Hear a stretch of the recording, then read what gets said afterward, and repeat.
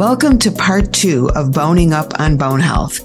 Part 1 included need to know information about bone health, why you should care about bone health, risk factors for osteoporosis, and screening recommendations.